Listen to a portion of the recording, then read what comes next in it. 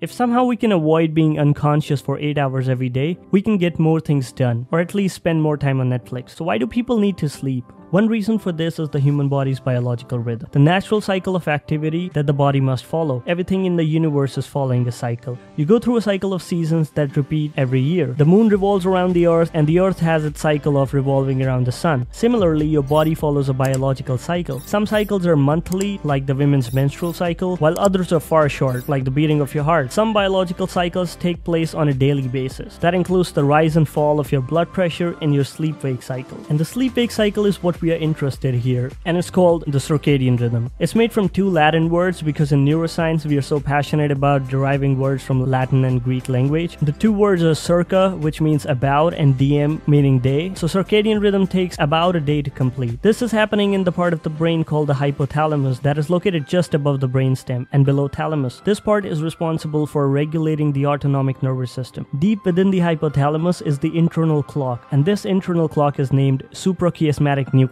I just like to think of it as a very charismatic nucleus. So this suprachiasmatic nucleus, or the internal clock, is sensitive to light. When the daylight fades in the evening, it tells the pineal gland to secrete melatonin, which is a hormone responsible for sleep. As melatonin accumulates in your brain, you feel sleepy. When the light comes into your brain through your eyelids in the morning, the internal clock tells the pineal gland to stop secreting melatonin, which enables you to wake up. That's a lot of power for a small little part. Body temperature also plays a role in inducing sleep. Suprachiasmatic nucleus, as part of the hypothalamus, controls body temperature. The higher the temperature, the more alert people are, and lower the temperature, the sleepier they are. That's why bears hibernate. When people are asleep at night, their body temperature is at its lowest. Therefore, one useful tip for getting a better quality sleep is to keep your room temperature slightly lower than what you're used to, probably around 18 to 20 degrees Celsius. But how much sleep is required for people? Well, it depends on person to person. A young adult typically needs 7 to 9 hours of sleep, and as you age, this duration reduces. Some people are short sleepers, requiring 4 to 5 hours of sleep to function normally, while others require more than 9 hours. And just losing out on one night of sleep can do a lot to a person. For most people, there will be concentration problems, and they will not be able to do simple tasks such as putting a DVD inside a DVD player. But more complex tasks such as solving a mathematical problem will not be impacted that much because people know that it requires extra effort. But all of these daily simple tasks that require no thought at all, like brushing your teeth, will be impacted. A kind of sleep called NREM sleep is responsible for strengthening memories. Therefore, losing a night's sleep will also lead to memory problems. Students who are staying up all night to study for an important test are doing it at a cost of losing more information than they gain. In the next video, we will discuss about the stages of sleep, including wakefulness, REM sleep or rapid eye movement sleep, and NREM sleep or non-rapid eye movement sleep that is responsible for deep rest.